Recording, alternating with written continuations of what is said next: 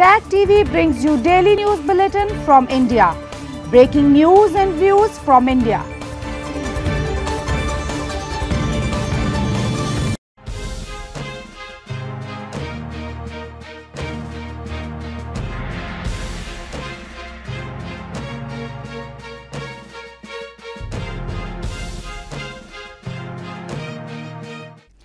Good evening. Welcome to South Asia Newsline. I'm Uzma Jafri. Here are the top stories we are tracking for you. Indian PM Modi celebrates Diwali with soldiers at border near Pakistan. Pakistan's opposition PTI links poll body with regime change conspiracy. And Nepal police honored dogs to mark Kukur Tihar festival. And now for all the details. Indian Prime Minister Narendra Modi on Monday celebrated Diwali, the Hindu festival of lights, with Indian Army soldiers in Kargil town near the border with Pakistan. The Prime Minister said that it was a privilege for him to keep up with his practice of spending the occasion with soldiers.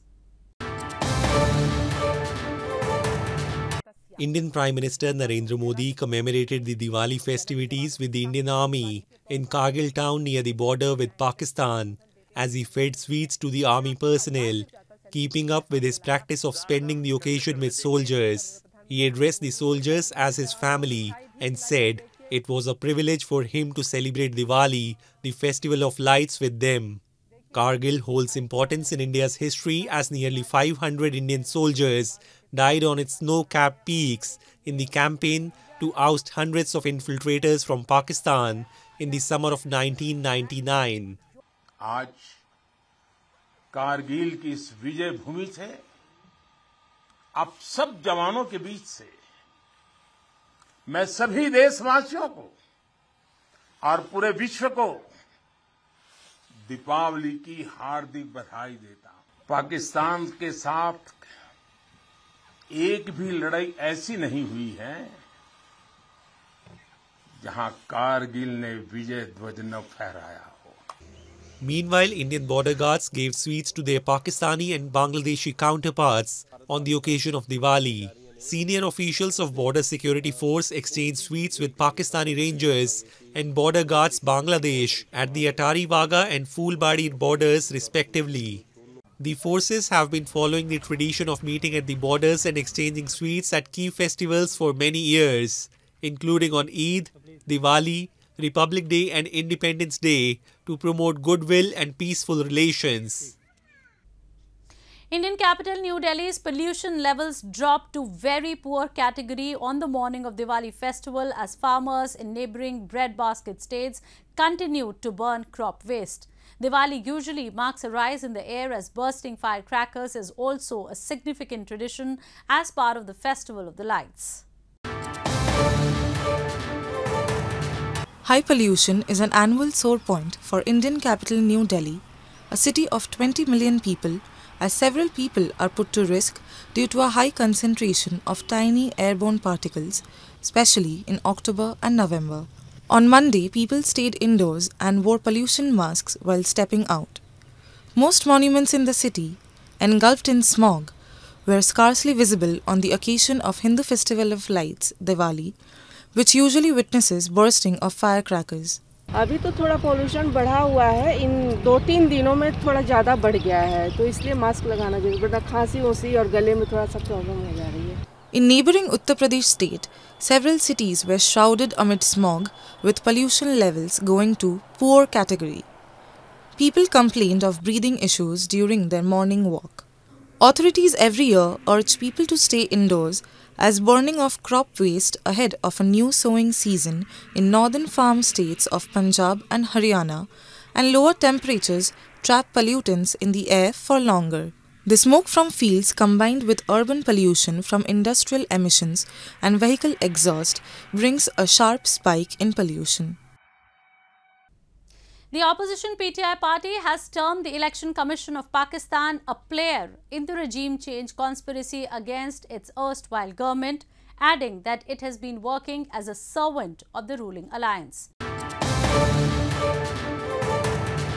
Opposition Pakistan Tehreek-e-Insaf Central Vice President Ejaz Chaudhry on Sunday termed the Election Commission of Pakistan a player in the regime change conspiracy against its erstwhile government, adding that it has been working as a servant of the ruling PMLN party. The reaction came as the poll body disqualified PTI chief and former PM Imran Khan last Friday from holding public office after its tribunal found him guilty in Tosha Khana case for unlawfully selling state gifts given by foreign dignitaries and heads of state. Addressing a press conference, Ejaz Chaudhry listed a series of the Commission's decisions and actions which he claimed were in favor of the ruling alliance. जो बाकायदा fund raising करती है, मैं ये बात आज से नहीं कम से कम 12 बरस से जानता हूं कि तहरीक-ए-इंसाफ के अकाउंट्स ऑडिटेड भी हैं और गैजेटेड भी हैं, और ये दावा भी मैं आज कर रहा हूं कि ना पीएमएलएन के, ना पीपल्स पार्टी के, ना उनके अकाउंट्स ऑडिटेड हैं. Hundreds of supporters of Imran Khan this past Friday took to the streets in different cities in protest against the election tribunal's verdict, blocking roads and highways and setting tires on fire. Later in the day, Khan called on supporters to stop the protests, saying he would challenge the ruling in court and it would likely be overturned, as he denied any wrongdoing and termed the decision biased, adding he had legally purchased the items. Since being removed from office, Khan has held protest gatherings across the country, calling for snap elections. But the government has said they will be held as scheduled in October or November next year. Sri Lanka's opposition leader Sajith Premdasa has credited the mass protests that led to the ouster of former President Gotabaya Rajapaksa for the passing of the 22nd constitutional amendment. The legislation passed last Friday aims to curtail presidential powers. Sri Lanka's opposition leader Sajith Premdasa has credited the mass public uprising that ousted former President Gotabaya Rajapaksa in July for the pushing through of the 22nd constitutional amendment aimed at trimming presidential powers. The Sri Lankan parliament passed the legislation with the required two-thirds majority this past Friday, aiming to beef up corruption safeguards and helping to find a way out of the country's worst financial crisis since independence. Premdasa stressed that his Samagi Jana Bala Vegaya party will support this 22nd amendment, not because it offered a solution to the current crisis, but because it was an improvement from the 20th amendment. He blamed the misuse of executive powers and the egotism for the downfall of the country by the previous government.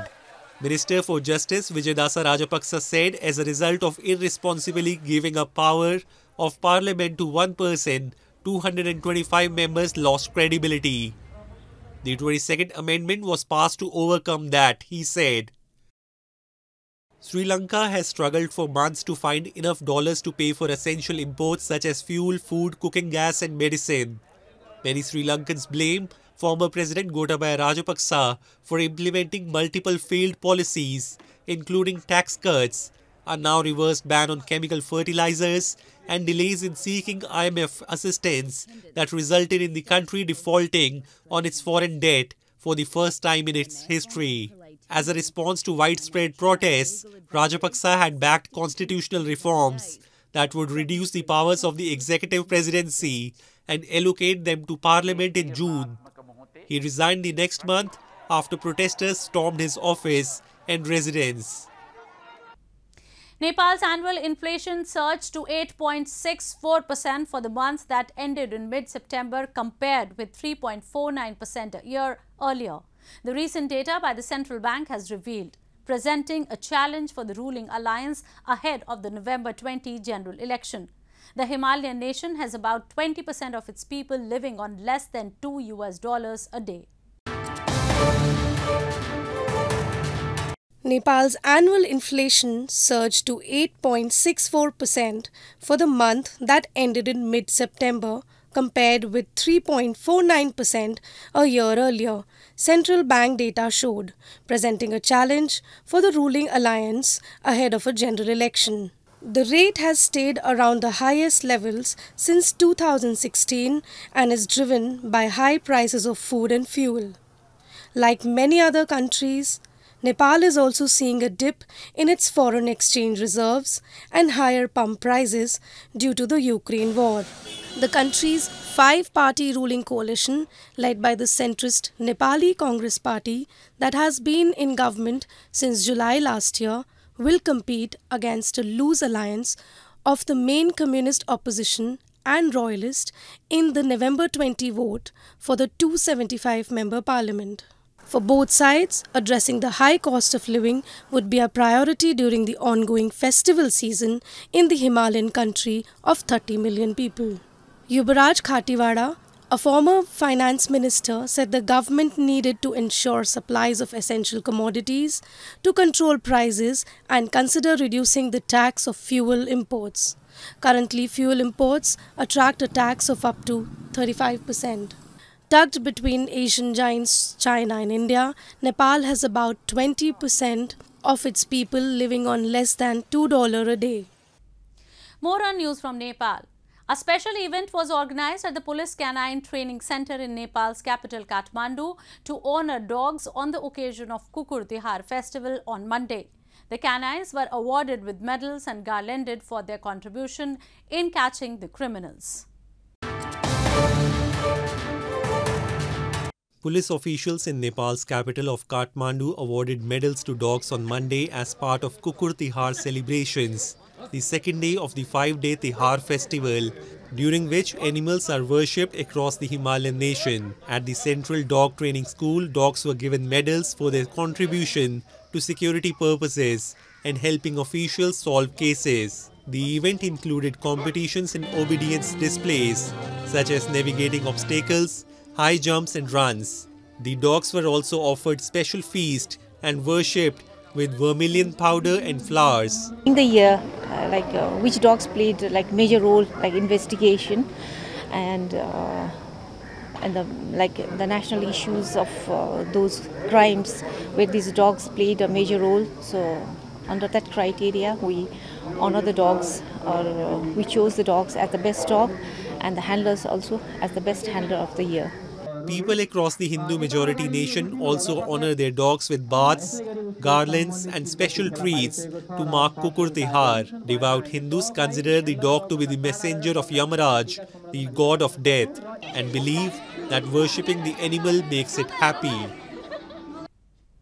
Residents of a village in central India have become internet sensations with the help of YouTube, starring in homegrown video productions inspired by Bollywood that range from slapstick comedy to action dramas. Have a look. With the help of YouTube, the residents of Tulsi village in India's central Chhattisgarh state have become internet sensations.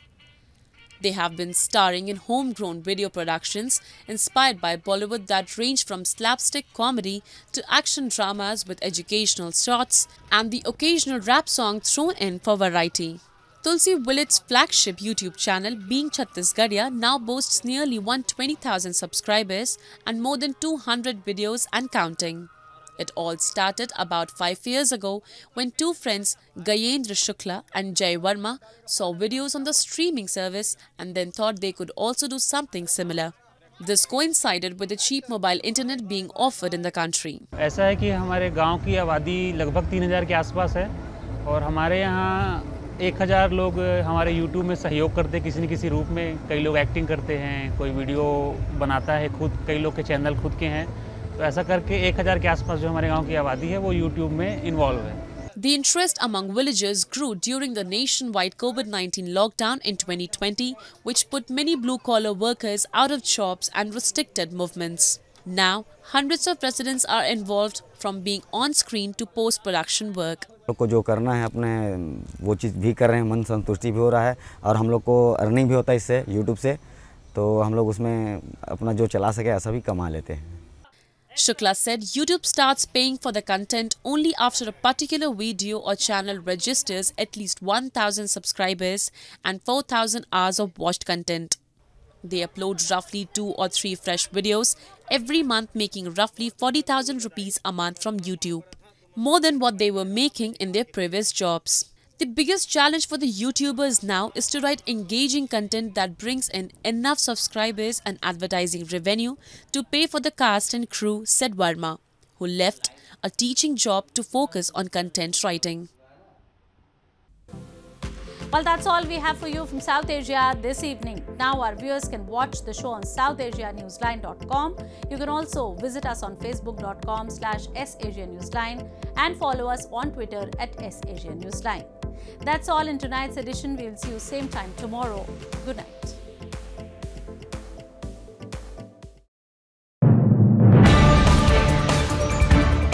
Tag TV brings you daily news bulletin from India.